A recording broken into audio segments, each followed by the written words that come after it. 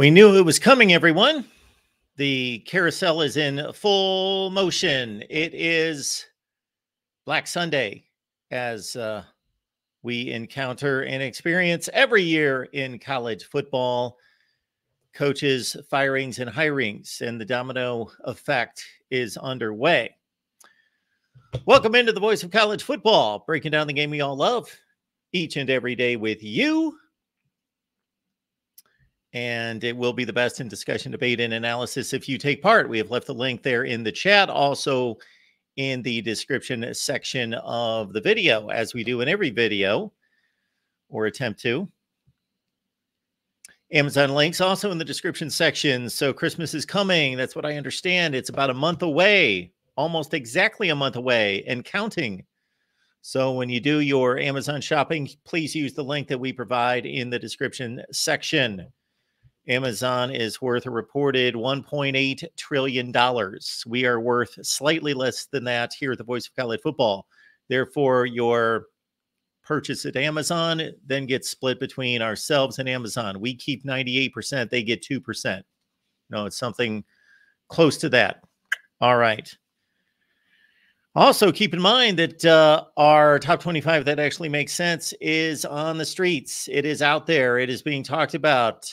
Folks are in an uproar. They are rejoicing. They are doing all of that and in between.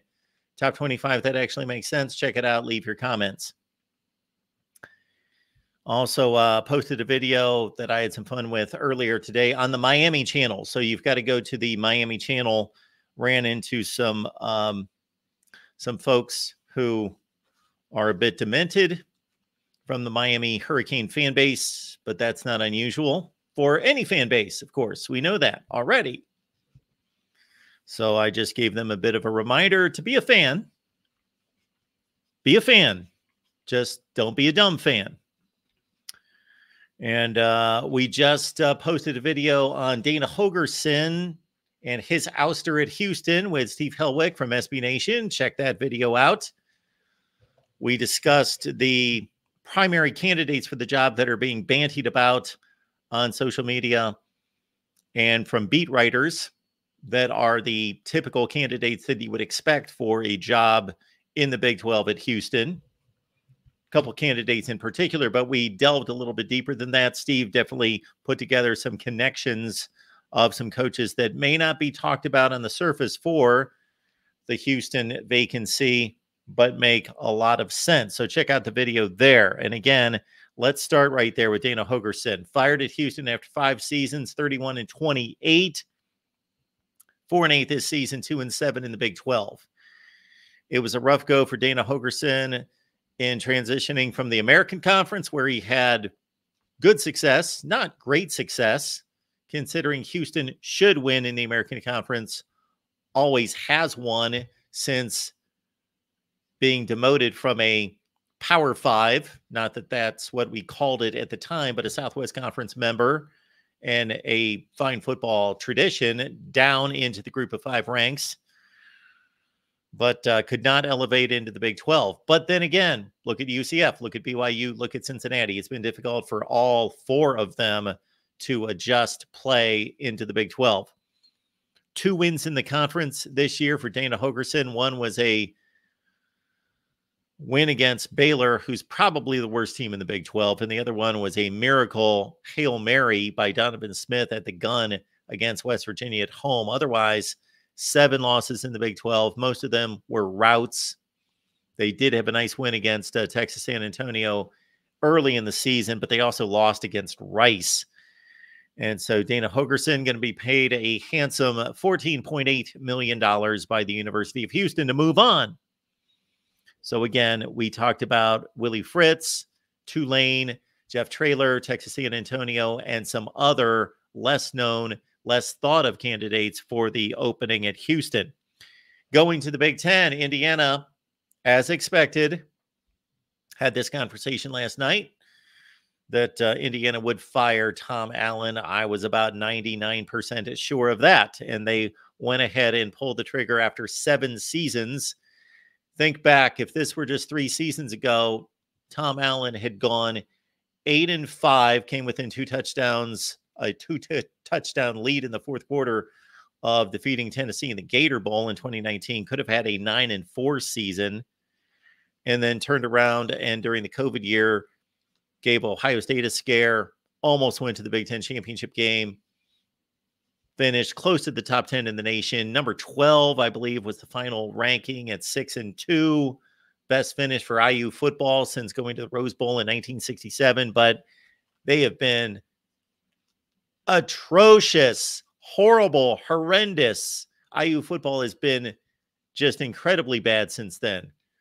Should have lost to Akron, the Akron Zips, who only have one win in the MAC. Could have converted a field goal to beat Indiana. Indiana has been atrocious. It's time for Tom Allen to go. He is not up to the challenge. Excellent defensive coordinator, and that's probably what he'll be at his next stop. 3-24 in the Big Ten the last 3 years, and this pays off handsomely as well. $15.5 million for Tom Allen. The original buyout clause was $20.8 million. However, he can go get himself another job. So it was bargained down to $15.5 million, according to reports on ESPN. But he can now go get himself another job and make another income. So do what you will, Tom. You can go take a few cruises around the world for the next few years. I think you can afford that. Or you can draw two salaries at the same time. It looks like you got too much energy to go on the cruise. All right. Defensive coordinator, obviously, under Kevin Wilson before he got the job in Indiana. Louisiana Monroe has fired Terry Bowden. I got to say, I kind of forgot that Terry Bowden was at Louisiana Monroe. All 13 people care.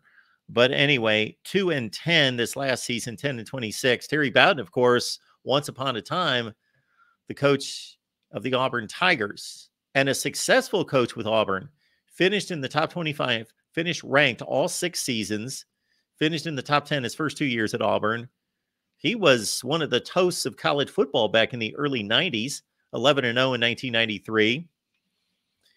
Then, of course, they had some sanction issues, and they went to the SEC championship game in 97. Then he just kind of disappeared after a long stint with ABC. Many of you remember those Saturday afternoons with John Saunders and Terry Bowden at halftime on the ABC set. Then he came back with Akron, went to North Alabama first. Akron took the Zips to a MAC championship game, but could not do much with Louisiana Monroe. So he's out of a job. All right. And then UTEP and Dana Dimel part ways after 6 seasons. He had lifted one of the worst programs in the history of college football. UTEP is one of the most inept programs that's ever been created.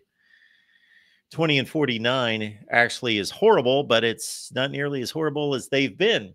And he went to a bowl game 2 years ago, which was a minor miracle.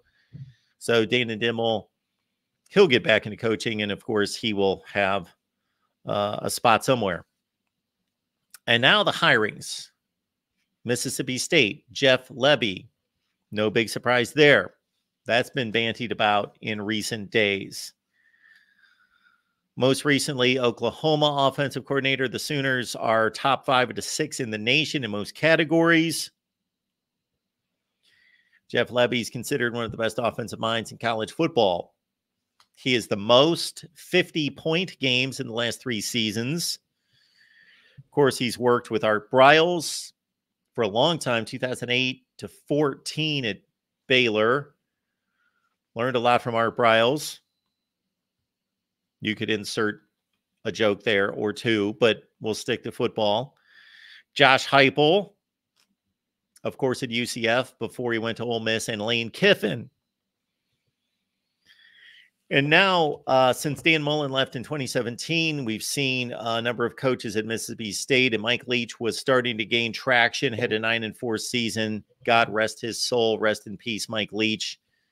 Hated to see that, of course. That was a tragic situation. Zach Arnett thrust into a difficult situation, won the bowl game, but Mississippi State moved on from him after just 11 games this season, 1 win in the SEC. And so now we've got Jeff Lebby, difficult place to win, although Dan Mullen pulled it off, Jackie Sherrill pulled it off, and Mike Leach was starting to gain ground there. So it's possible, it's doable, but 2 more difficult programs to deal with in the SEC, of course, starting next season.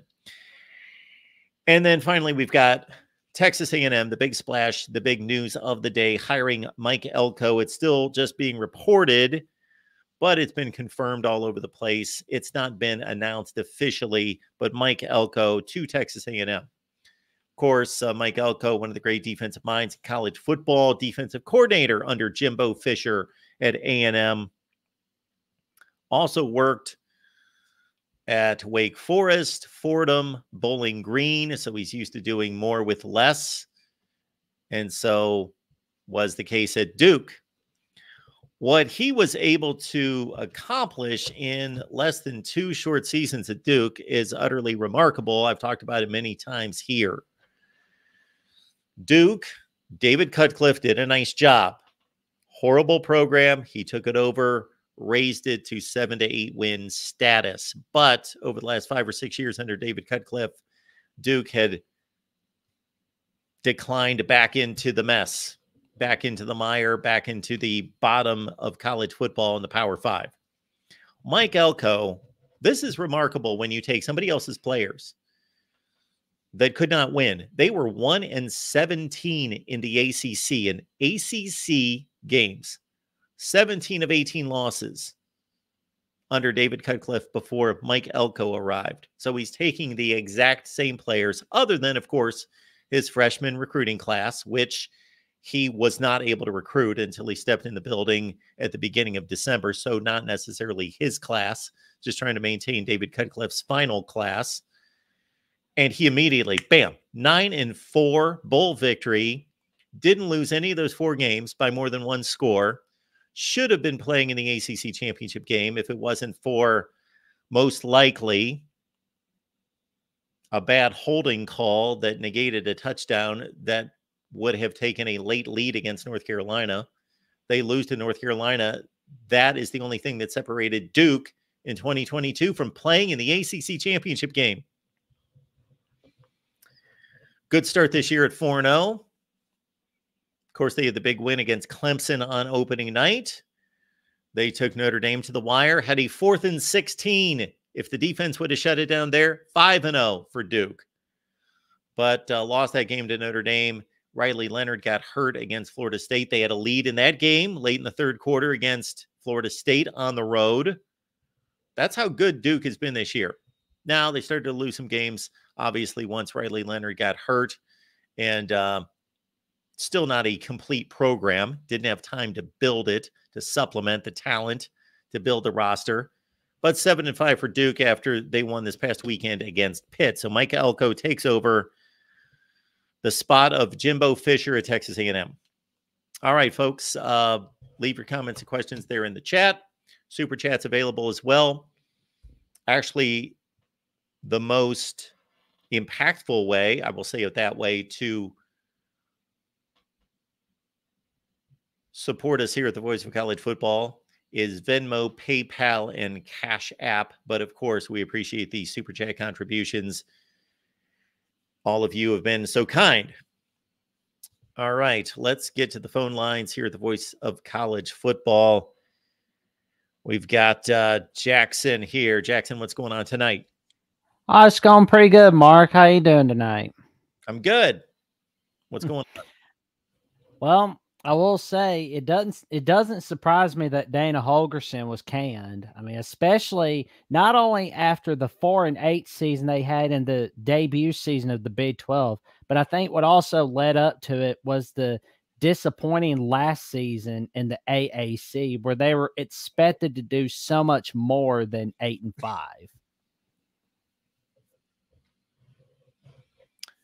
Yeah, exactly. No big surprise there. I don't believe that Houston wants to see themselves falling further and further behind in a situation where they know that they already had a big challenge in front of them trying to adapt the roster and everything to Big 12 play.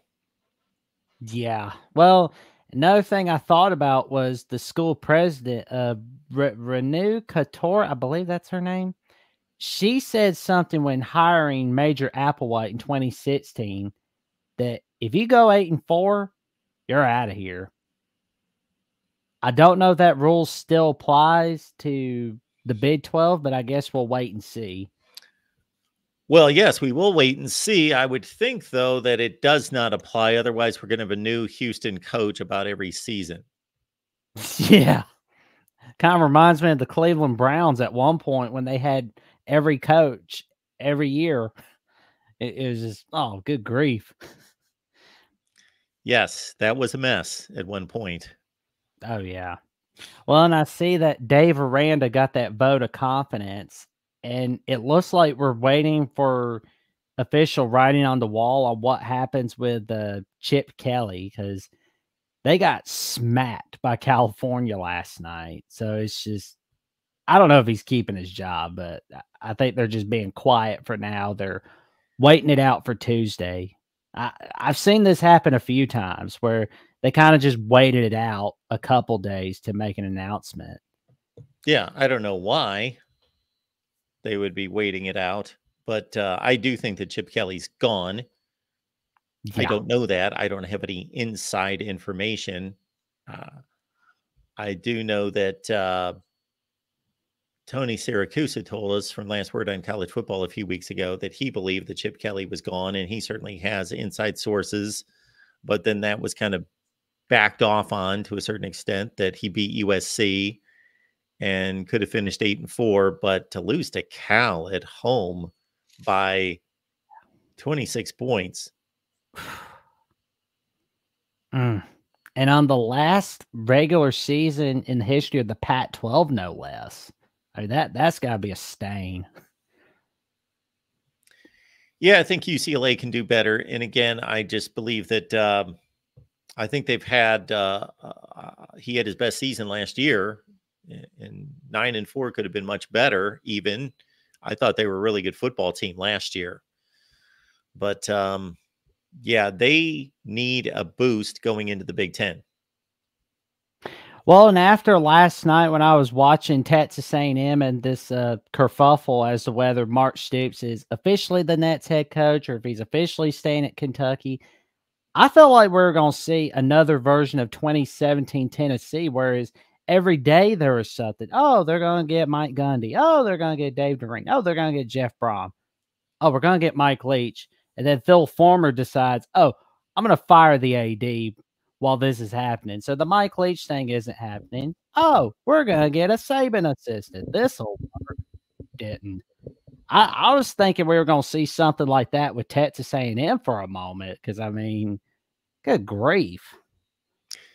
Yeah, if you're going to let, regardless of what people think of Jimbo Fisher, if you're going to let a competent football coach go that you at least know is capable of running the program. Now, succeeding is another thing, but running it capably, and you're going to let him go and you're going to eat $77 million, you better be extremely confident that, of course, Texas A&M can get a coach. It's a top 10 or 15 job in the country, but you need to have a list and have strong confidence that you're going to get one of your 2, 3, 5, whatever that number is, of guys that you believe is an upgrade from Jimbo Fisher.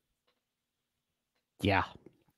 Well, and another thing I was thinking about, if Indiana was to hire Jason Candle, do they become the next Iowa State? And do you think Toledo is a cradle of coaches 2.0?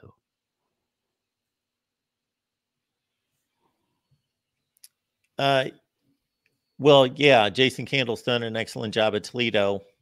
He didn't do a great job initially. It took him some time to turn things around and get that rolling there. But yeah, they're the class, not just this season, they're the class of the MAC.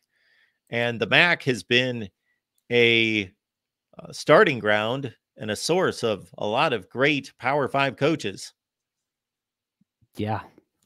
I mean, it was rough when Matt Campbell first showed up at Iowa State. They couldn't even get a winning record for the next 2-3 years. I mean, but now they are, and that's pretty big right there, especially in Ames, Iowa. So, I mean, if Indiana did get somebody like Candle, maybe they could get something like that. Not saying they will, but who knows? Anything can happen. And I'm gonna get off here. Definitely gonna get myself prepared for a little after dark, and telling chat to tell everybody to stay tuned for tonight's edition of College Football After Dark, where some friends are definitely going over the takeaways of rivalry week and give a little preview of championship week. It's gonna be great. Sounds good, Jackson. Appreciate you being here.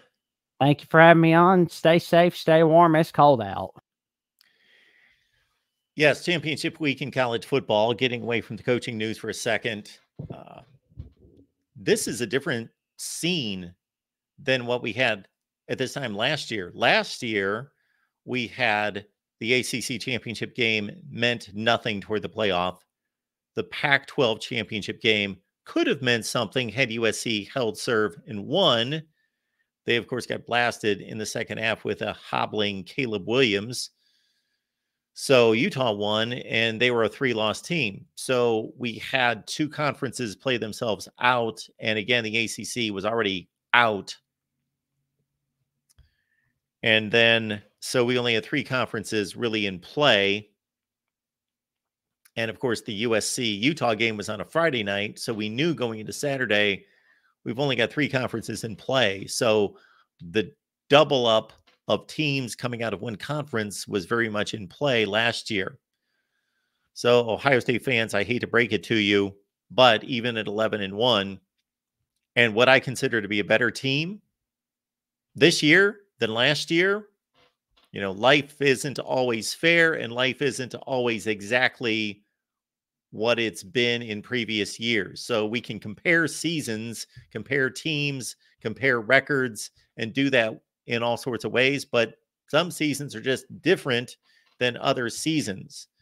Sometimes what worked and what got you to a certain destination one season isn't going to get you there another season. So it looks as though you're going to have to win a conference championship in the year of 2023.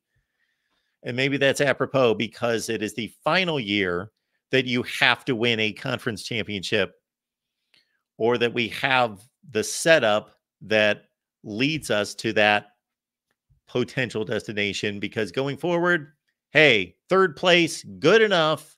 We're going to the playoffs, which is going to make for a great playoffs potentially going forward with the 12-team playoff.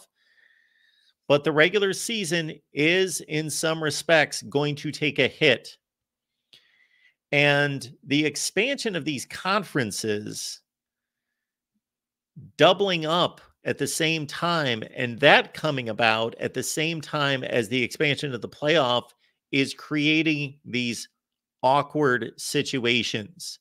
So if it would have been one or the other, if the Big Ten would have exploded, the Big 12 and the SEC, and expanded with all these added teams, and now the ACC with 3 additional teams, but we would have stayed with a 4-team playoff, it would have maintained the integrity of these rivalries. Not that they're not still going to be great, but the rivalries as it pertains to playing for championships and the conference championship games, the integrity and the meaningfulness of those conference championship games would have stayed with a 4-team playoff.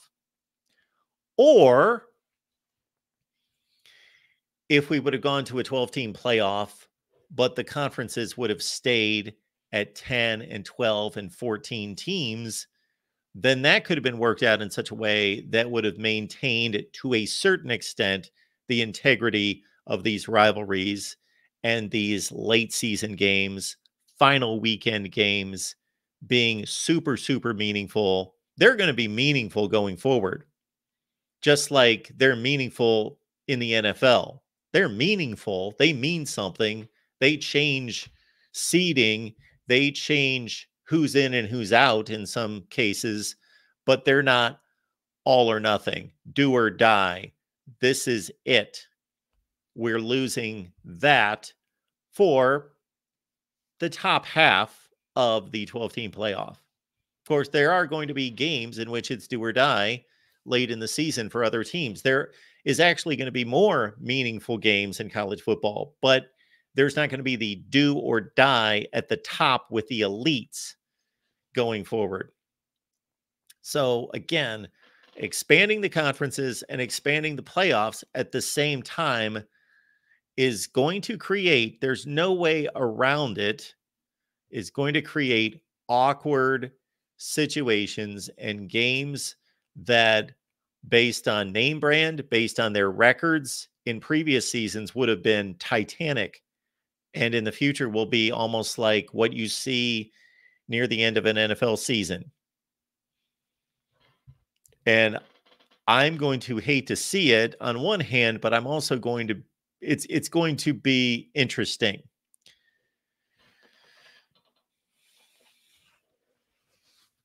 Ohio State and Michigan would have played in the last 3 Big Ten championships under the new format. They would have played as the 1 and 2 seeds in the Big Ten. I also wonder how they would have been seeded. Not that it would have mattered, but they would have had to show up with home and road uniforms. So there's some seeding process going forward, even though you would have Ohio State 11-0, 8-0 in the Big Ten, Michigan 11-0, 8-0 in the Big Ten. One of them is going to be the 1 seed, and the other is going to be the 2 seed.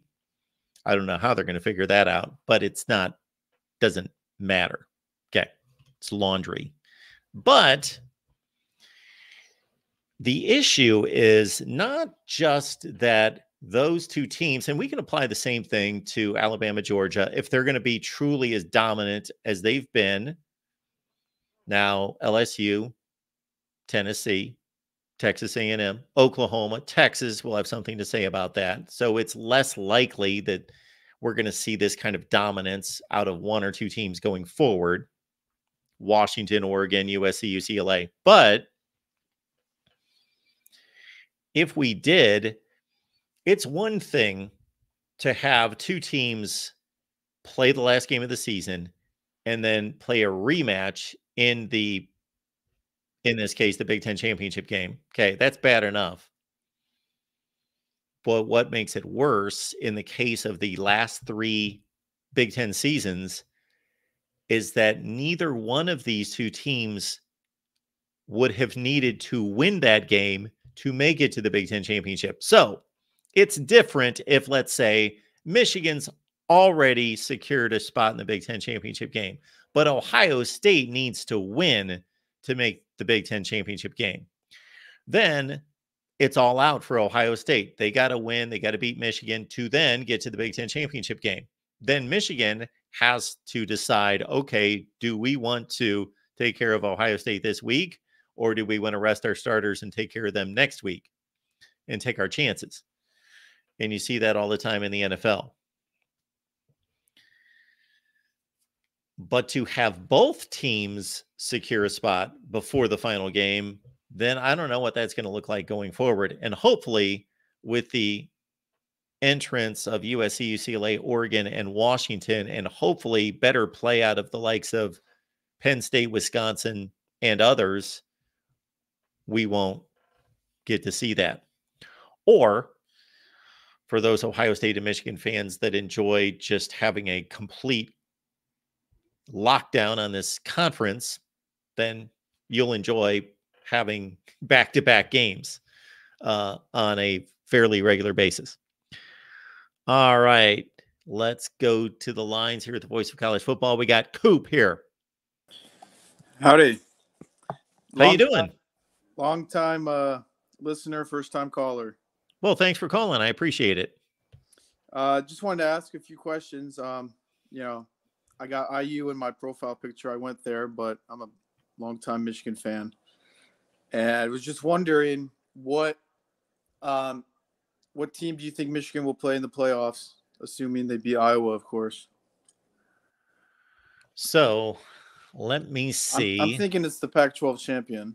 Yeah, well, I've not made any predictions, but let's say Georgia wins Florida State wins, and whoever wins in the Pac-12 is going to be in the playoff, and they're going to be probably the same seed.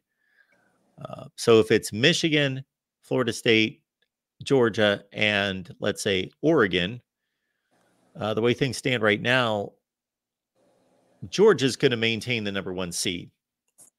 Even if they consider flip-flopping them after Michigan just beat Ohio State and Georgia only beat Georgia Tech, they're going to flip-flop them again the next week because Georgia is going to have a win against Alabama. So Georgia goes back to 1, Michigan's 2. Yeah, Florida State's going to be 4. And like you say, the Oregon-Washington winner is going to be 3. So you think Michigan stays 2 no matter what, even if Bama wins? Bama wins. Well, if Bama wins, then Michigan's number 1. And then Michigan would play Bama then, right? Then you've got a mess. We don't know who's going to be there. And if Texas wins, they might still be out. Well, but then Texas has the head-to-head to Bama. Absolutely. That's the big question. That's the big question that everyone has. Is the committee going to favor? They've got Texas in front of Alabama right now, but the Georgia win is going to look so much more impressive than the Oklahoma State win. So are they going to make that move, even though there was a head-to-head game? Yeah. Lots in the air. There is precedent for that. They did that in 2016, although that was a little bit different because Ohio State had a better record than Penn State. What do you think the future of McCord is? Do you think he'll stay, or do you think he'll kind of get pushed to transfer, or just transfer on his own? Or do you think they want to develop him more? I think that they should want to develop him. I don't see all the issues that everybody else sees. I think he's a good quarterback, and I don't put that second interception on him, and I don't even know about the first interception. Depending on your perspective, only Ryan Day, McCord, and Marvin Harrison know what was supposed to happen on that play exactly. But the last one, I haven't seen Tom Brady or Peyton Manning throw a perfect pass when somebody's hanging on their arm. So, and you're in desperation situation with 25 seconds and no timeouts. So anyway, no, I'm not selling him as a great quarterback, but I think he's a top 25 quarterback in the country right now. And he could be developed more. He's certainly been under fire, so he's going to have more. He's been more proven under extreme circumstances than just about anybody out there. I don't know what Ryan Day truly thinks of him or the season that he had. I think he's improved a lot over the season. I've been watching him. Yeah, I think he did too. I mean, JJ's first season, he was not the greatest, and then he kind of came on the stage this year a little more. I think Ohio would benefit from keeping him. I know a lot of the fans are outraged with his performance, but I think he should stay. I do too. The fans are the fans, and they expect perfection. And maybe we watch too much Sunday football and expect these guys to play that way. They're going to miss throws. They all do. JJ played a near flawless game, but he only threw 20 passes, and he was never behind. He threw maybe 2 bad passes. I think he was 16 out of 20. But McCord played well after the first quarter. Yeah, I thought so too. Well, that's anything else? No, sir. I'm watching Philadelphia. They're kicking the field goal right now. Okay. Oh, they just tied the game against Buffalo. All right. I'll let you go, Mark. I appreciate you being here. Thanks. Yep. Peace out. We always appreciate the NFL updates. All right. Also, keep in mind that the Big Ten Live show is coming up at 6 p.m. Eastern Time on Monday. 6 p.m. Eastern Time on Monday. I can simply promise you a great show. even though I'm taking part in it. But we expect to have a great show, the Big Ten Live show, and of course, the focus. Iowa and Michigan in the Big Ten championship game. Michigan is a 21.5-point favorite, which, hey, if that would have been 2 years ago, that would have been a much better score for the Hawkeyes than it turned out to be at 42-3, 39 points. We are going to break down all of the conference championship games this week. So be looking out for those preview videos. Everyone, I mean, every conference championship game, all 10 of them, but especially I love to do a statistical comparison of the two teams that are playing for conference championship games. Let's say Iowa versus Michigan against common opponents, Florida State, Louisville, on and on. The only two teams that played in the regular season that are playing in a conference championship game would be, of course, Oregon and Washington. Washington won at home. That was a great game. Arguably the best college football game this season.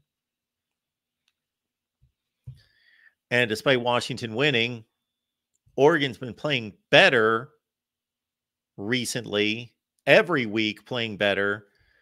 And of course, this is going to be neutral site. And there's also a theory out there. I hear it all the time. I don't know if we can necessarily back it up. We could go through past history to see if it could be verified that it's difficult to beat the same team twice. In the NFL, that goes to 3 times since they play in divisions, that it's difficult to beat the same team 3 times. In college, twice. That would have to be verified to me. And actually, I don't remember what the numbers showed, but I went through the history of college football. Man, I wish I guess I could find that video. I don't know if I showed that during a live stream, then I could never find it, or if I actually posted a separate video. We've posted like 15,000 videos on this channel, so I have no idea. Sometimes I run into people on social media. They let me know that they've been on as a guest, and I don't remember them. Not because they're not great people, just because we've had too many people on here in 13 years. And again, we've done like 15,000 videos. But I do remember specifically that I went through the history of college football, and this is where I need to keep a big database because I'm going to have to do all that work over again.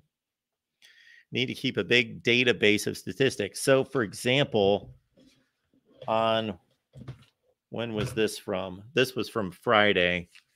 And, I'm just taking notes after notes after notes after notes after notes on all these games. Just all day Friday. These are from Friday. Then this is noon on Saturday. Notes after notes after notes after notes, and just yeah. And put all that in a database that I'll have it. But I could not, from what I remember, in reviewing rematches during the same season, that I could come to a real conclusion. And actually, it's a valid statistic because normally it wouldn't be if they were just random games. But since in college football, see, in the NFL, the rematch could be between a team that's, I hate the 17-game schedule, so I'm not going to even make that an example. A team that went 12-4 versus a team that went 4-12 in the same division. Well, that rematch statistic is invalid because one team's so much better than the other team. But in college football, this would be one of the rare times that actually the results from the games are more valid in college football because all these teams' rematches are in championship games.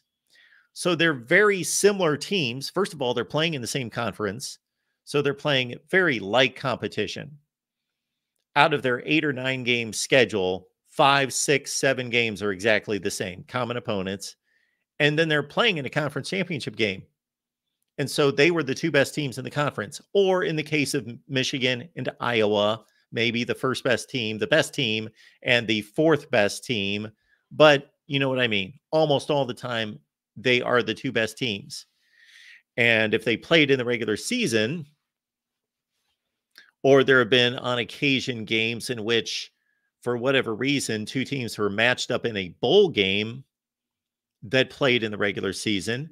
That happened in the 1978 Orange Bowl. Nebraska, Oklahoma played again in the Orange Bowl after they played at the end of the regular season.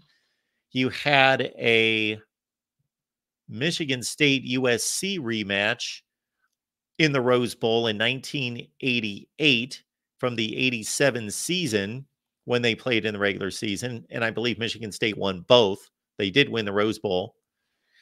And I believe USC and Michigan State did that again. But then there are obviously, during this age of conference championship games, there have been all sorts of rematches. I can't think of too many in the Big Ten.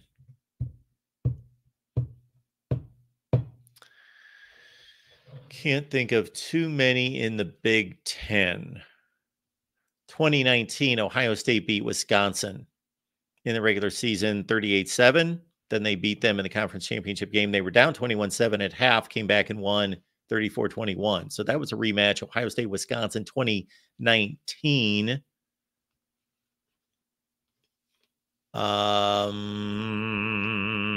Big Ten. I believe Wisconsin and Nebraska. That was only the second Big Ten championship game. Leaders and Legends. Remember that they played, and I believe Nebraska won the regular season matchup. Then Wisconsin just put on a rushing clinic, 70-31. But I'm almost positive those are the only two rematches in Big Ten championship games. The SEC's had quite a few because we have an SEC championship game going all the way back to 1992.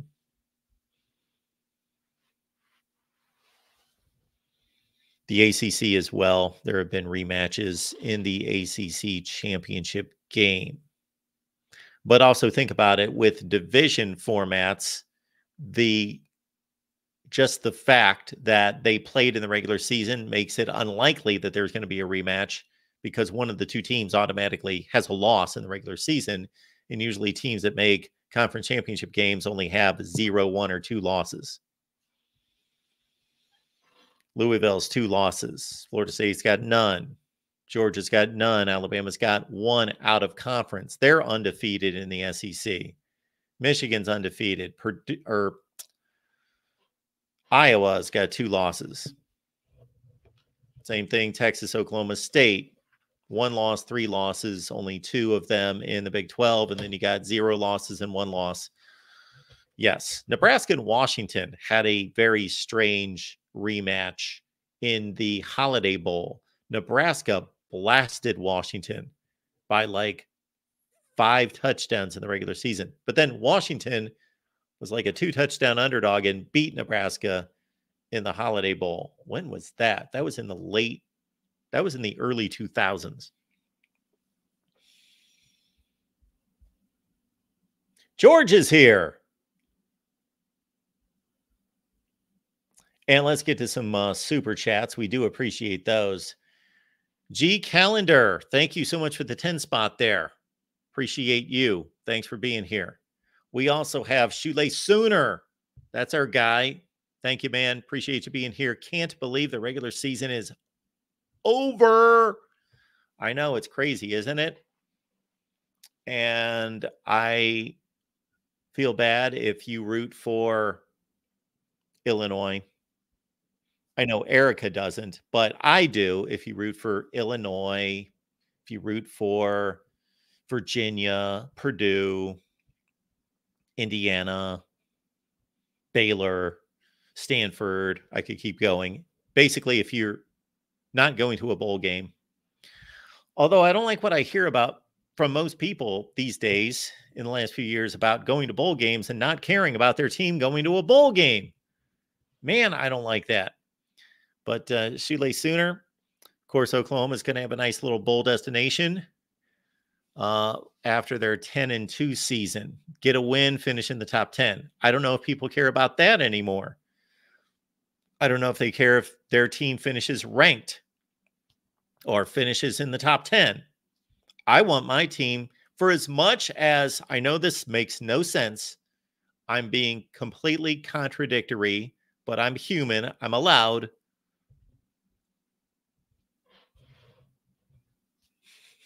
I was going to throw something else in there from my personal life, but I won't. That, even though I rail on the AP poll and the coaches poll, and I don't believe in it, I think they screw up all the time. I think they screwed up this week. I looked at it. I didn't look at the whole poll. I looked at the top 5 or 6. I do want my team to be ranked as high as possible because that's just, it's part of history. It goes in the archives and it will be looked up time and time again. It will be looked up. Okay, did you finish number 9 or did you finish number 6? And people have a perception about that. Again, I shouldn't care because I've got little respect for the AP poll. Now, that doesn't mean if we have any AP writers out there that I may want to have on here, that doesn't mean I disrespect you in particular. You may do your due diligence and do a great job of ranking these teams. But as a composite, it's a horror show. It's horrible. Erica, thank you so much for being here. We appreciate you. Thank you so much for the 5 spot there. Mark, who do you think is Iowa's next offensive coordinator? Also, if you could pick anyone, who would it be? These are 2 different questions to most people's opinions. All right. This is what I've got for you. I will tell you, Erica, that to honor your super chat, I'm sure that Corey and I will be going through that, if not this Tuesday because of the championship game, but the next Tuesday and following Tuesdays until they hire an OC. So I don't have a great answer for you. I haven't given it any thought. Who do I think will be? You know, I know that because of the culture at Iowa and because of the way Kirk Ferentz runs a program, that I think having a relationship with the candidate is more meaningful to him than it is to other coaches. And having a fit that goes beyond X's and O's, that goes beyond who is going to produce the most points, who is going to produce the most yardage, who is going to help develop our players into great offensive players at their positions and truly coordinate a great offense. That is important. Or I guess with Kirk, it's important to be able to continue to mold an Iowa-looking offense. But I think the football is, of course, the job, but he wants somebody that he can work with.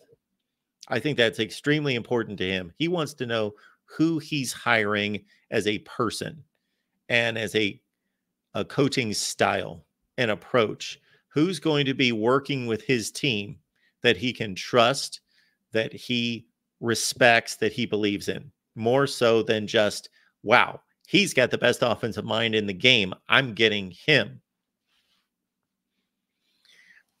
Completely different than what I imagine. I can't back this up, than what I would imagine somebody like Lane Kiffin would go for. I've never met the guy, don't care. I'll meet him. We'll get to know each other. Oh, he's the best. I talked to him. He diagrammed plays. We talked offensive football for 7 hours. He's amazing. We're right in tune when it comes to offensive football. Get him. But I'm sorry I don't have a list for you. In terms of who I would hire, if I could pick anyone,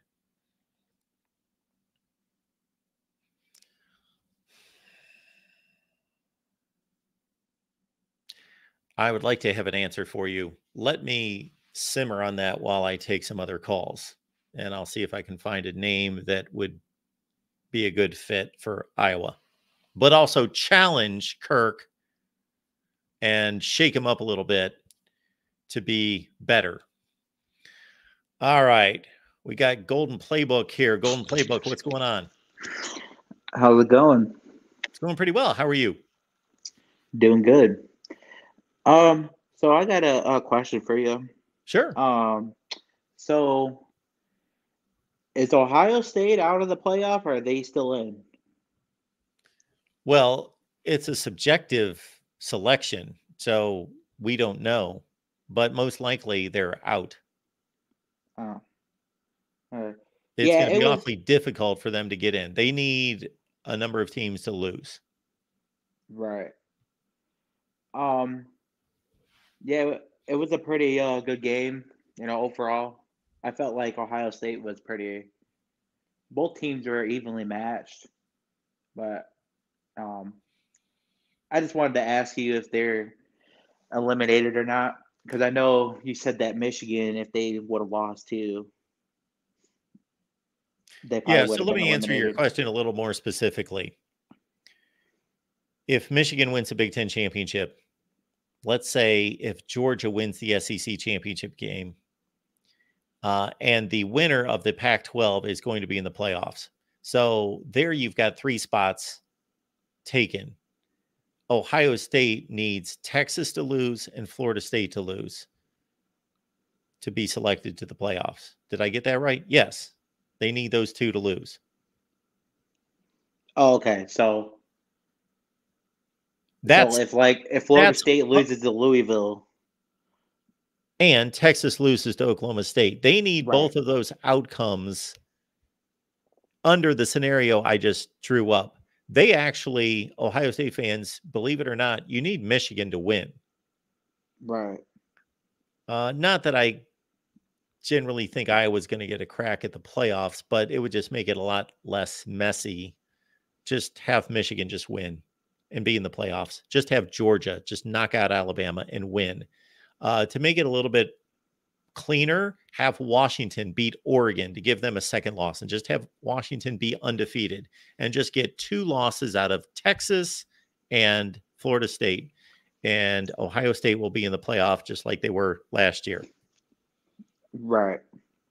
Yeah, I just wanted to ask. But man, it's kind of unfortunate. Football season is coming to an end. Went by fast. But did you watch any of the? Did you watch any of the LSU and Texas A&M game? That was on at noon at the same time as Ohio State, Michigan. I had a screen on with that game, but I can't say I paid any attention to it. Very little attention to it, just during commercials. What about that Bama game, man? Yeah, That I last saw the drive. 4th quarter. Wow, that was a miracle right there. Yeah, it probably shouldn't have been, but it was. Yeah. Overall, I'm really happy that we got, our win against Stanford, even though they're not that great. Um, Glad that we're 9-3. It's not a terrible season. Not I at think we all. did, as long as we get into a bowl game and win, and that's 10 wins right there. So that's not bad, I don't think. But yeah, I've been wanting. Honestly, I don't have a problem with Sam Hartman as a QB. I just don't think he's great against good opponents. Is all. Like, I've been advocating for Angeli to get a shot for a while, but Did he play against Stanford? yeah, he got a few snaps. Yeah. If I would have been coaching, he would have gotten a ton of snaps. Yeah, and I don't really understand. They didn't really let him throw the ball as much either. Like, so it's kind of weird. But yeah, I honestly think Angeli, obviously he's going to have to work for it, but I think that he should get a shot, honestly. And I personally don't think we should go in the portal for a quarterback, another QB. because I'd rather them, develop their own. You know. Yeah, well, I think a lot of coaches' approach with this transfer portal when it comes to quarterbacks is to make it through spring practice and truly evaluate what they have. And if they're not pleased with what they have, then to go out and get a quarterback after spring practice. Right. Yeah, I just don't like. Maybe we need some wide receivers, but I just don't think a QB. Like I just feel like we need to develop our own. We got young guys on the roster right now, and that needs to get some reps. That's just personally my opinion, but yeah, you're right.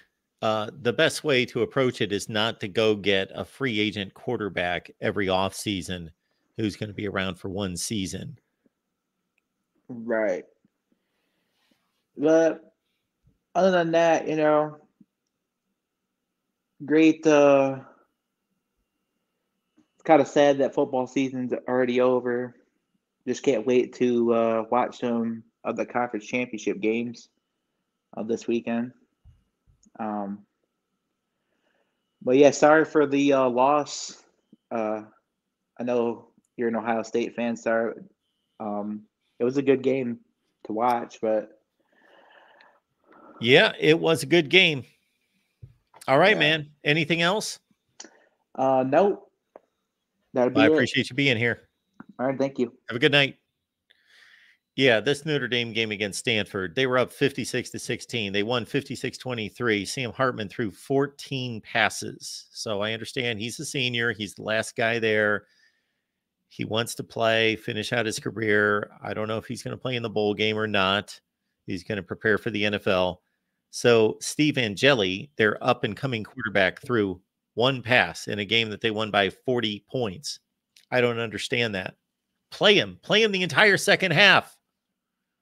All right. Our buddy Joey's dropping by. Hi, Mark. How you doing tonight, buddy? I'm good. How you doing? Good. I'm doing good. I had to come in. Dana Holgerson getting fired and everything, and I've been a strong proponent of they needed to fire him a long time ago. They should have never hired him. But now there's an offensive coordinator. He wouldn't fit in at Iowa.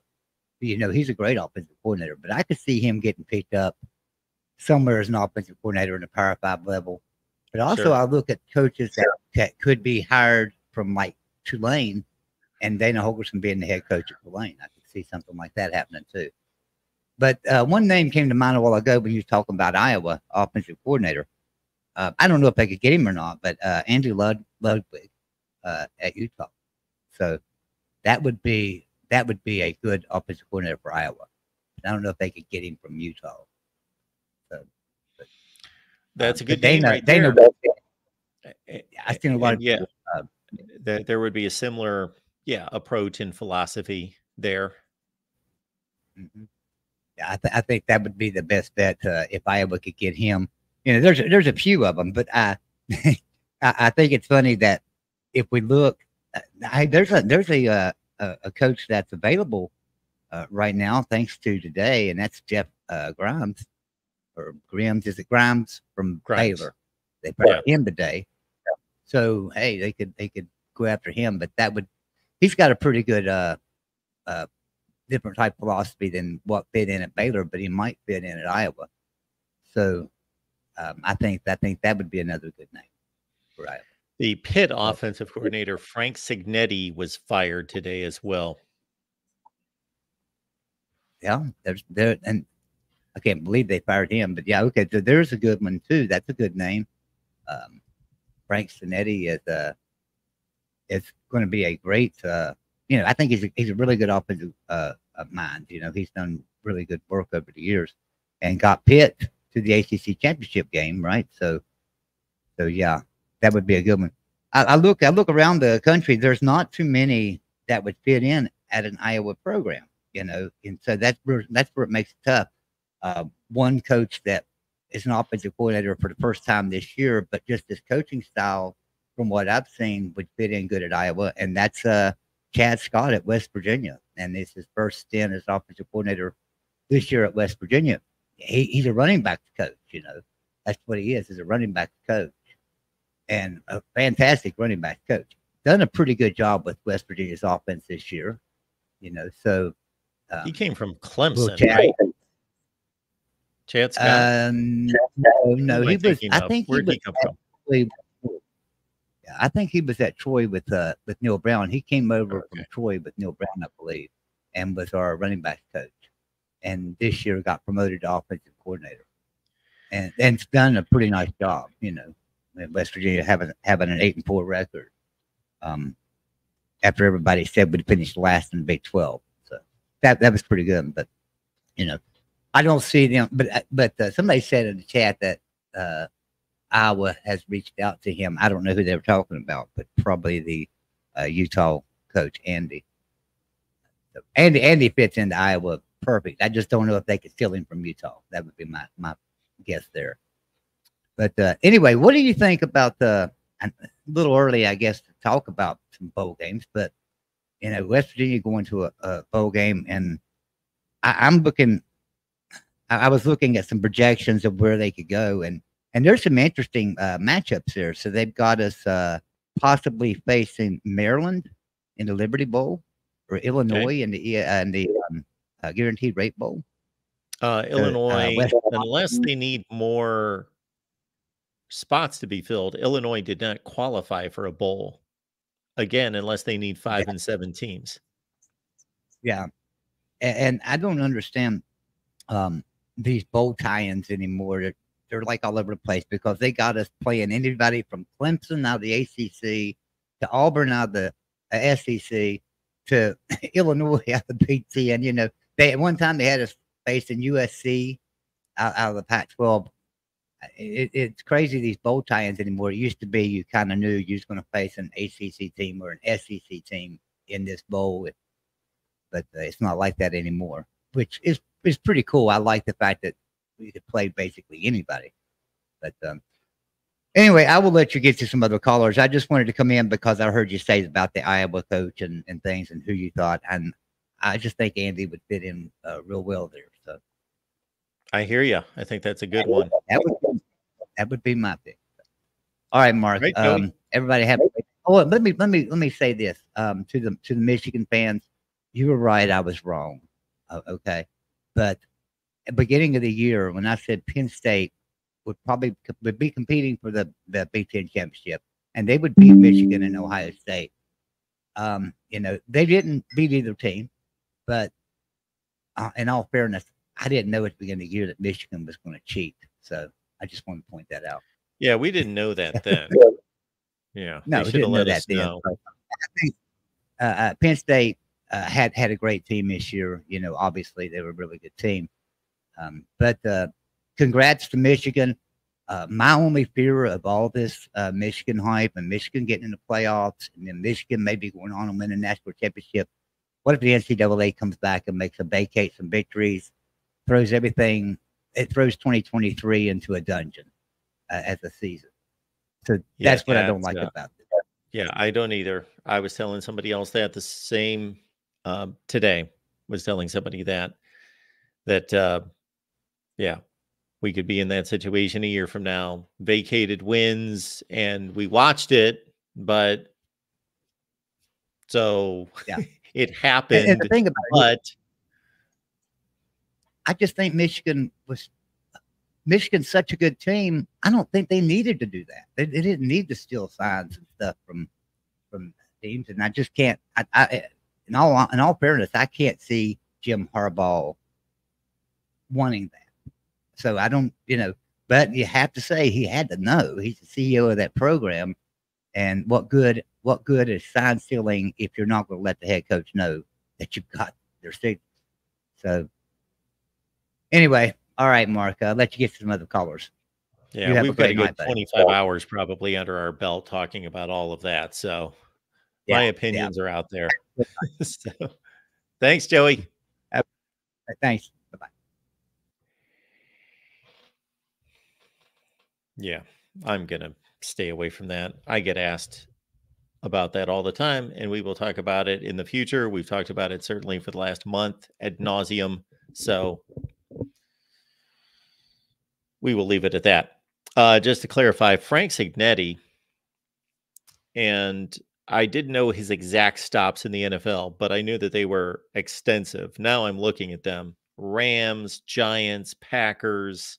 I knew he was an NFL guy. Now, in terms of recently coming back to college football, Boston College in 2020 and 2021, of course, working with Phil Dracovic, and then went to Pitt in 22 and 23. So he missed the ACC championship team there at Pitt, but they were 9-4 last year. Didn't fare too well this year, and he got canned. All right, back to the phone lines. We've got the real MVP here. Hey, Mark, how you doing this evening? I am doing just fine. I'm guessing that you're doing better than you were about this time last night. Relieved, Mark, relieved. That's all I've got to say. Now, for Texas A&M perspective, this doesn't make a whole lot of sense to me, okay? So, you don't want Mark Stoops, okay? You think he's not good enough for the Texas A&M job. So, you go out there and you get Mike Elko. All he is to me is a less proven version of Mark Stoops currently. True, but he's already worked there, so they know something about him a little bit more intimately, for lack of a better word. And do we know that Texas A&M put an end to that negotiation? Well, it's been reported on all sides that everybody, depending on what report you look at, tells you who ends it differently. I have no idea who ended. Some people think it was Texas A&M boards of regents. Some people think boosters paid Mark Stoops not to take the jobs. Some people think Mark Stoops declined the job. So I have no idea who declined who. But it just doesn't make sense for me for any angle for this deal not to come together if both sides were interested. Looking at the alternative. Yeah. Well, if you believe in Deadspin, they're saying Texas A&M stoops to new low by unhiring Mark Stoops amid fan revolt.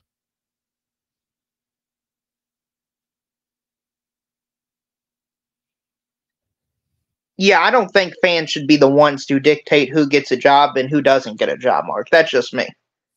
No, based on my experience here, I certainly would not be relying on fans to give me direction on hiring and firing or anything else. Right. And also, if fans were to dictate that hire, how come those same fans aren't accept that they got Mike Elko? I don't see the greatness that Mike Elko has put in to just completely outclass Mark Stoops. Yeah, exactly. I would think that the same fans that would be that would be rejecting Mark Stoops need to see Urban Meyer or somebody of that. Not that there's too many on that level, but maybe a couple levels down. But somebody with a name that they would that's what they're looking for. They're looking for a big splash. They're looking for a splash hire, a name. So I don't know. Mike Elko has less of a name in college football than Mark Stoops does. Right. And if you're Mark Stoops, I don't get why, if he was the one to back out of the deal, I don't understand what last-minute changes would have been made in order to back out the deal. Sometimes people just have a change of heart. Well, why? I don't understand it. I mean, this is something I feel like you would put a lot of time, effort, and thought into, and I don't understand making this big of a consequential decision that's involving this amount of money. You would have a change of heart during the last hours of the process. Well, let's understand that for as important as these decisions are, with a lot riding on them, reputation and brand and money, that they're not made with a lot of time. They're made pretty quickly, usually. So it's not like other situations in life that have a longer time to allow the situation to breathe and meet with your family and think about it and think it through and pray about it if that's in your in your belief system. But this is usually like you get contacted. We need 48 hours and we need you to tell us, and we're going to talk to you about the job a few times, and you got to make a decision. I got you.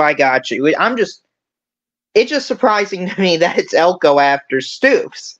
I thought they would have gotten a massive name like Meyer or Sweeney or something like that. Just going, to me, this is a lateral to downgrade.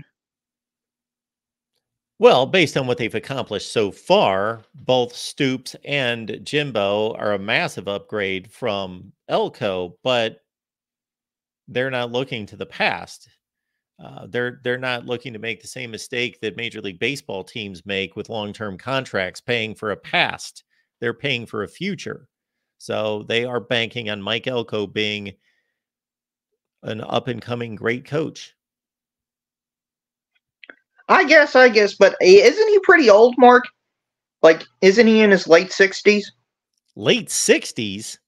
Mike Elko? Is he really? No. I'm not sure. I'm not good with age. Okay, I'll freely admit that. I know Mark Stoops is 56, so I don't. Yeah, I'm looking at that right now. Let's see. Mike Elko is, no, I don't think he's anywhere close to his late 60s. He's 46. Okay, well.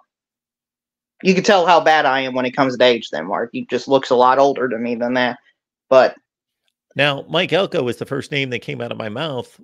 Well, even way before Jimbo Fisher was fired, when people would ask me who I thought Texas A&M would go after, you know, putting aside the big name, big splash guys, just in terms of really good football coach who's on the rise. Mike Elko was the first guy I thought of. Well, I get that now, but now we got the side of knowing the two major options is between Elko and Stoops. And I kind of feel insulted in a way, Mark, to be honest with you, that we weren't good enough for this Texas A&M job, but our main rival in basketball, Duke, was good enough. You can't have it both ways. You can't have it both ways. Be happy and just feel good and go forward with your guy Stoops. And if we never get to the bottom of the details of what happened, just believe that Mark Stoops came to the decision in his heart. It is so much better to be here in Kentucky than to go down to Texas and deal with that mess. That's why he made the decision. The decision was made by him to stay at Kentucky. I like that narrative, Mark. I also like the narrative that Kentucky has more to look forward to in their future than Texas A&M. And Mark Stoops knew that ahead of time because, unfortunately, now Texas A&M's got Big Brother in their backyard that's going to beat the living soul out of them probably on a yearly basis. They're going to lose to Bama, Georgia, Texas, Oklahoma, all these great teams, and they think they're one of them. Where Kentucky, we know our role. We just want to be 7-5, 8-4. Make a decent bowl game, and Stoops knows it. I think Mark Stoops has personally got, for bang for his buck, the best job in college football, Mark. I really do. All he has to do is go 7-5 every year, and he's a top 10 paid head coach. I don't think there's any other job in the country that would do that. What do you think about that? You don't think at some point that Kentucky would say, let's say he racks up 4 straight 7-5 seasons, that they wouldn't start to kind of push him along? Like, we're paying for more than this. We need more than this. Now, this should be a down year now at Kentucky. This should be a down year, 7-5. This was a down year this year. It was. After the South Carolina loss, I felt like from a lot of people. But then Kentucky beat Louisville, and man, this was a pretty successful year, Mark. Beating Louisville, beating a top 10 team. I get it. That's what we want. For Kentucky football, just being up there, hitting an upset, making a bowl game, that's our goal. It's not a, pretty goal. We don't want to improve to obviously if we could, we would do it, but I think we are very realistic fans, and I think we know we've kind of hit a hard ceiling, Mark. Unfortunately, honestly, as crazy as it is, I've thought about it if we didn't have the world of TV money and all this fun stuff. I'd like to see Kentucky go to the Big 12 because I think we can win that conference every year. But unfortunately, we're in the SEC. Yeah, well, if it was only a football school and didn't play any other sports, maybe they would consider that and say, okay, is it worth making $30 million less per season in TV revenue, but winning a conference and being a big fish in a smaller pond? And they may opt to do that. But there are, for as important as football is everywhere, of course, it's second at Kentucky, number one. Number two, there are other sports to be considered to a small extent. And I'm sure Kentucky looks at its SEC standing as a badge of honor. And also, Kentucky just belongs geographically in the SEC. And it's just, Kentucky's been in the SEC for how long? Long time, Mark. A long time. Long time. Since like the 30s. Yeah, it's been a while. It's been a very long time. And it's just kind of sad because for me, this would felt like kind of the final year Kentucky could ever do anything great. That's why I was so invested in this year. I just think we're an 8-4, 7-5 team for now until infinity for the most part. I mean, I'm sure they'll have one season where they go 9-3, maybe 10-2, maybe at their absolute best, but it's over, Mark. I mean, it's just over for us. There's the 12-team playoff. That doesn't matter. We're not going to make it. Never? Ever. I can confidently say Kentucky will not make the 12-team playoff for as long as it exists, as long as they're in the SEC. Well, I tend to agree with you, but I'm trying to give you some hope, and it's actually reasonable hope. You're not Indiana. You're not Rutgers. You are Kentucky, and you've been much better than that. And you've been on the fringe of what would have produced a playoff spot in the past as a 12-team playoff. Correct? Your 2018 team, your team 2 years ago, they would have been on the fringe of a playoff spot. I mean, we were like 16 or something like that. Dream about that. Why not have some hope that if Mark Stoops can elevate a little bit more, maybe you can go to a playoff once every 5 to 10 years? No, I just don't see that happen. I think Michigan versus the world's got it pretty good. Kentucky is exactly right. Rutgers. I think that's actually pretty good for comparison. We know our role. We're there to get beat. And let's be honest, Mark. Kentucky makes the playoffs. And then we get to lose by 50, lose by 60. I mean, what fun is there in that? You're not losing by 50 or 60. You're an SEC team. Did you see Kentucky play Georgia this year? Did you see them play Bama this year? Did you see the 2018 Kentucky-Georgia game? I believe I remember that. Yeah, but I was about to remind you that this was not your playoff team this year. This is not the best of Kentucky football. And by the way, Kentucky did join the SEC. I did nail this in terms of a decade, 1932. So keep that locked and loaded for the next time you need that bit of information. Yeah, I'm sure that'll come up on a daily occurrence, Mark. I looked it up. The final score of the Kentucky-Georgia game in 2018 was... Let me guess. Where'd they play that game? Kentucky. They played at Kentucky, and so that was probably an October game, and Kentucky had a really good record, and there was a little bit of hype around that game. I think I remember that. Wasn't it like 40-13? 34-17. Oh, 34-17. Okay. I do kind of remember that game. Yeah, it was the most anticipated game in Kentucky football. And I mean, just instantly after the first quarter, Georgia was bigger, faster, stronger than Kentucky. I mean, they just recruit at an elite level. They just got better players. Yeah, I'm not putting you up against Georgia. I'm putting you up against making a 12-team playoff. Well, if Kentucky wants to make a 12-team playoff, don't you think they're going to have to beat a Georgia, Alabama, Texas, Oklahoma, or a Tennessee, Florida? Oh yeah, yeah. They Yeah, can't and lose I to just all don't. those teams. Right, and what evidence do we have that Kentucky can beat any of those teams? They can lose to 2 of them and maybe 3 if their schedule's tough enough. But of course, they never schedule out of conference games, so they're going to have to go 10-2. Right, and I just don't see that happening, Mark. All I mean, right, I tried. yeah. I know. I'm hopeful that bowl games do what I think. I was one of the first people suggested just do it based on storylines. Like this year, for example, Oregon State, Clemson, Notre Dame, LSU, Oklahoma, USC. Have those types of bowl games. That'd be fun.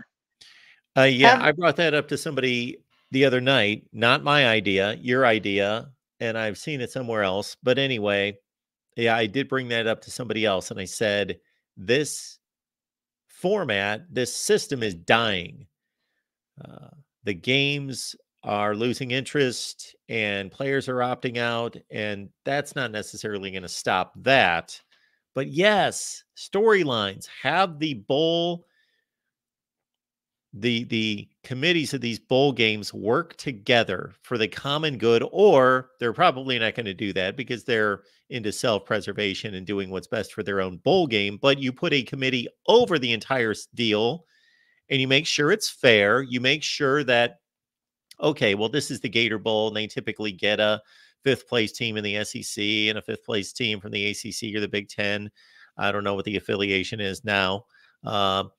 And you go from there, and you put a committee in charge of this. And yes, we want to see Brian Kelly coach against Notre Dame. We want to see Lincoln Riley coach against Oklahoma. What was the other one you had? Oregon State versus Clemson. Yeah, there you go, DJ. Yes. Yeah. Do we have any other really good? For me, I would love to see us play NC State. Devin Leary connection. NC State's 9-3. I think it'd be a pretty even matchup on the field. Yeah, an ACC 9-3 team against an SEC 7-5 team. That sounds like a even matchup to me. Right. I really hope that way. But from the projections, it looks like we're going to play Duke in the Duke's Mayo Boat, which, yay. I mean, who cares, Mark? Who? Duke. Duke. Okay. Well, it's a basketball flavor that's going to be mentioned about 837 times that they're both basketball blue bloods. I know. And they're also going to mention the shot by, that guy in that tournament game. We all still hate him around here. There's actually people I see randomly that has t-shirts that says we hate him. So there is a great 30 for 30 about Christian Laettner and about people hating him. It's really, it was. But anyway, Mark, that's all I got for you this evening. Fight on to the Syracuse Orange. All right.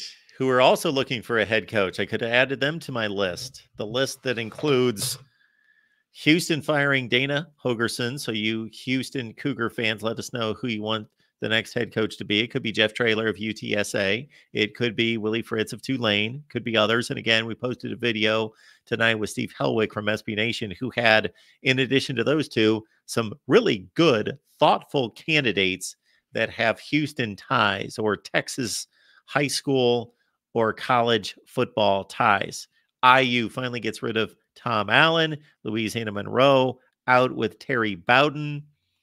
And UTEP firing Dana Dimmel after 6 seasons. And again, Texas A&M hires Mike Elko. That's what's being reported. It has not become official. And Florida State with Jeff Lebby. All right, let's keep it rolling. We've got the Defiant One on the line. Hey, Mark, how's it going? I am doing great. How are you? I am doing pretty good. I heard the news earlier that Indiana finally fired Tom Allen. I am super excited. I am super happy. I think this was the year to fire Tom Allen if you needed to fire the man. Yeah, he had the 2 nice seasons, but since then it's been a train wreck and it's not turning around. And he's had 3 full seasons to do something, and it's just not getting any better. Oh, no, definitely. And again, next season you get the 4 Pac-12 schools, which, Washington, number 4 in the country, Oregon, number 5 in the country, USC, UCLA, with all the history they have, Indiana's not going to be better with Tom Allen next year.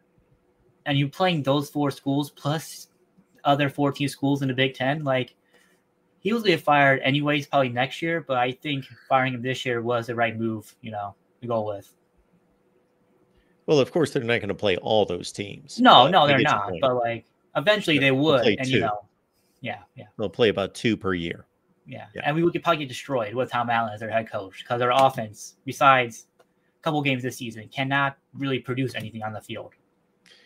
Yeah, we had a caller last night asking me if Tom Allen was going to get fired, and I said, well, first of all, I hope he does. That's not a slight on him personally. It's not personal, but he should get fired. He's not doing the job. And then also, I know it's little old Indiana, but little old Indiana plays in the Big Ten and has a television contract currently that is the best in college football and that is going to increase significantly next year. So there's no excuse not to pay top dollar for a head coach at Indiana and get an excellent coaching staff. Oh, no, I definitely agree with that, Mark. I definitely think now, with all the candidates right now, who they think could be the head coach. I know Jason Candle from Toledo is number 1. Chris Creighton from Eastern Michigan is up there too. So yeah, these head coaches they have on their list, they're decent head coaches. I think they'll bring in their staff and get their offense and defense, schemes going. I think if they, play it right, they recruit really well because, with Purdue being down, you can probably out-recruit Purdue now. You're not going to out-recruit Notre Dame, but you can out-recruit Purdue. He's like, hey, we're probably the second best team, coming to our school. We can be the second best team in Indiana.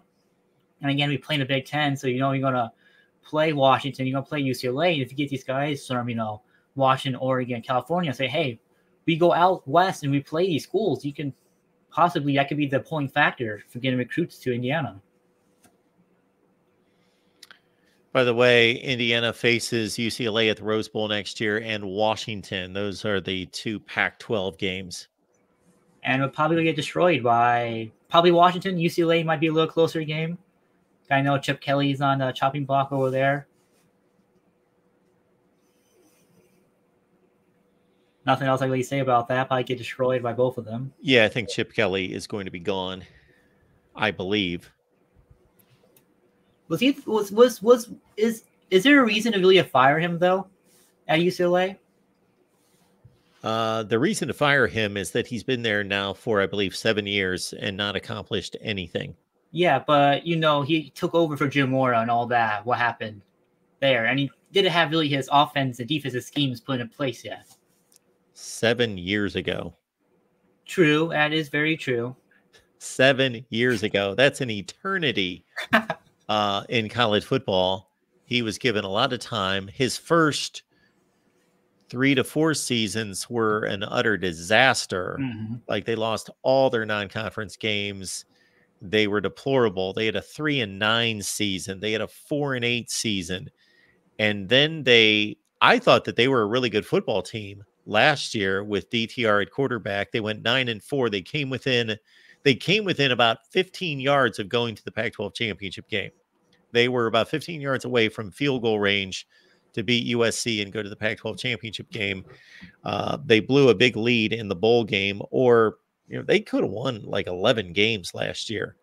I thought they were really good. And this year they had a really good defense, which gives me some moment to pause here that maybe Chip Kelly can hire a defensive coordinator, but their offense was terrible, and that's his deal.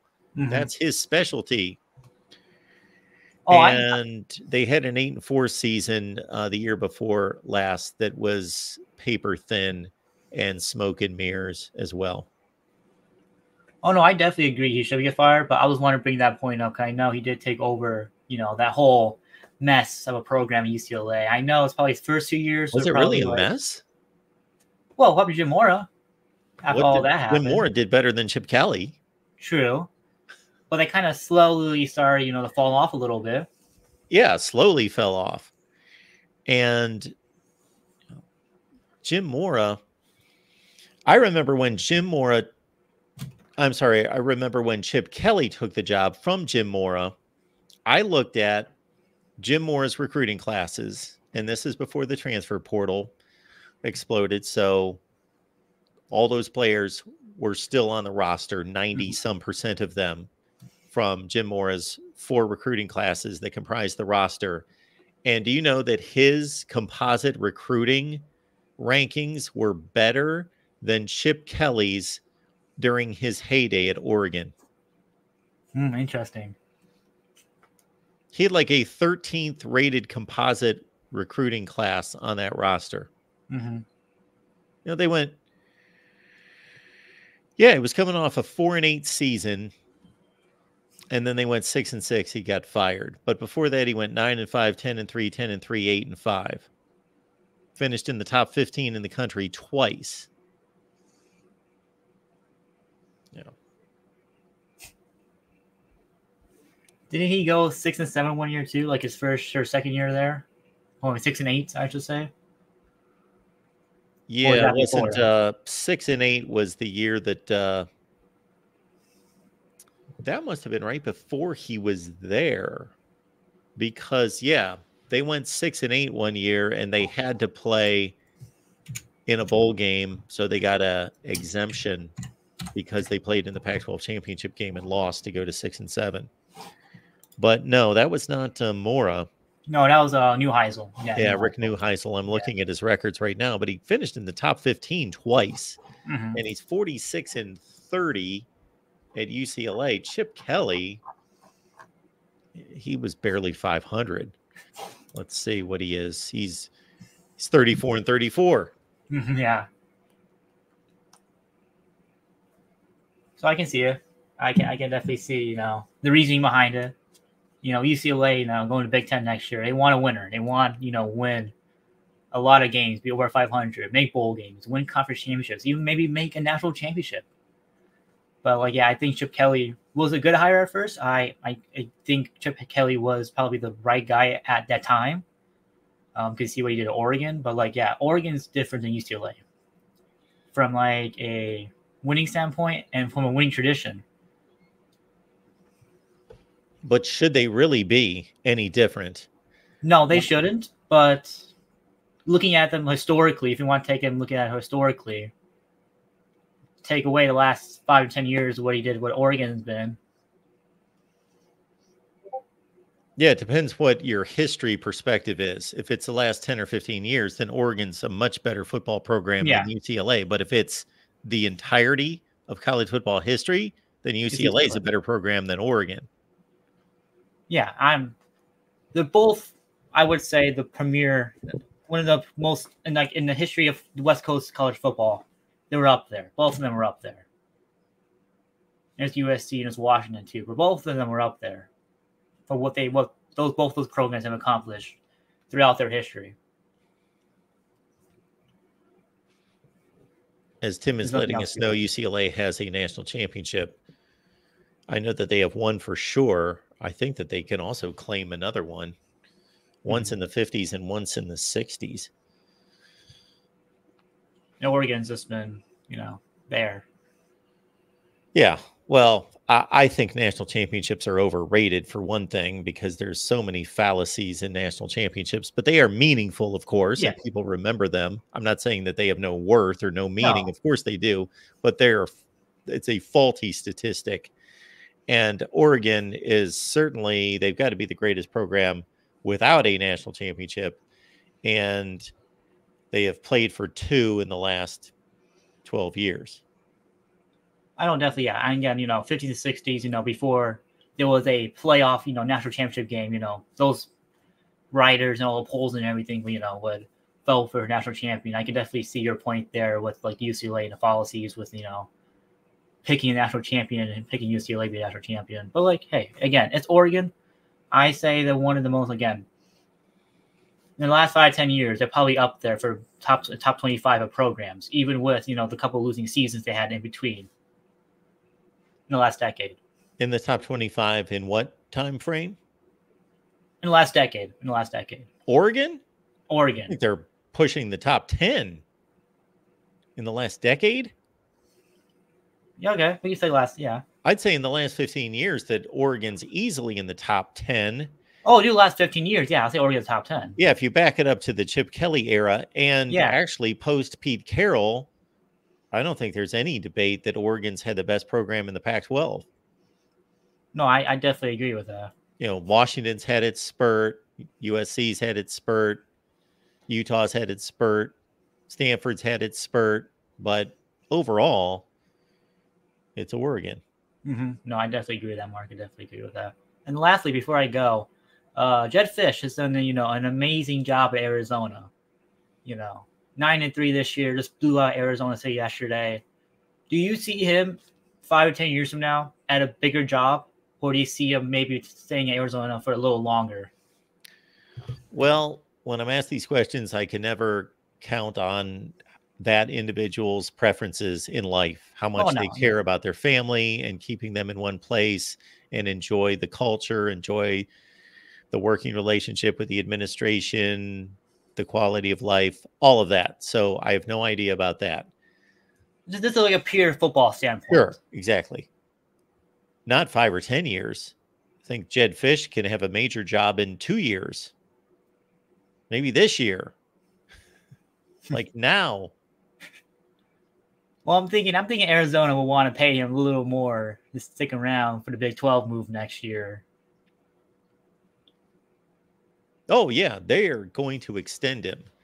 We see ridiculous offers given to coaches for extensions, like Tom Allen. There you go. He gets fired. How much money has Indiana wasted by extending to where was Tom Allen going? And he has 2 decent seasons at Indiana. For Indiana, they're really good seasons, but they're decent seasons. And they extend him 7 years. And so now they're caught in a place where they're paying him $15 or $16 million. It should have been 20. And they should have been basically within a year of being out of his contract. So whoever they have to answer to, that's just like Jimbo Fisher. Jimbo Fisher gets the biggest contract in college football, wins 8 and 9 games, does nothing special. And before the 21 season, or maybe it was after, it was after the 2020 season when they won the Orange Bowl. Big deal. They won the Orange Bowl, went 9-1 against a bad schedule. They give him he's already got a 10-year contract. He's already in the midst, just at the outset of a 10-year contract. They extend him another 10 years, and therefore they ended up having to pay him $77 million, and that figure should have been more like 35, 36 million. I don't know. If Jimbo Fisher is going 8-5, 9-4 after 4 seasons for me, and I'm at Texas A&M, and he wants a contract extension, I tell him, hell no. We've given you a great contract. And if he wants to flirt with LSU, bye. Like those kind of moves I don't get. Mel Tucker has 1 good season at Michigan State. He gets extended. Yep. And I don't get the Mel Tucker situation. I know he came from Colorado. He did have a winning record in Colorado in the first place. No.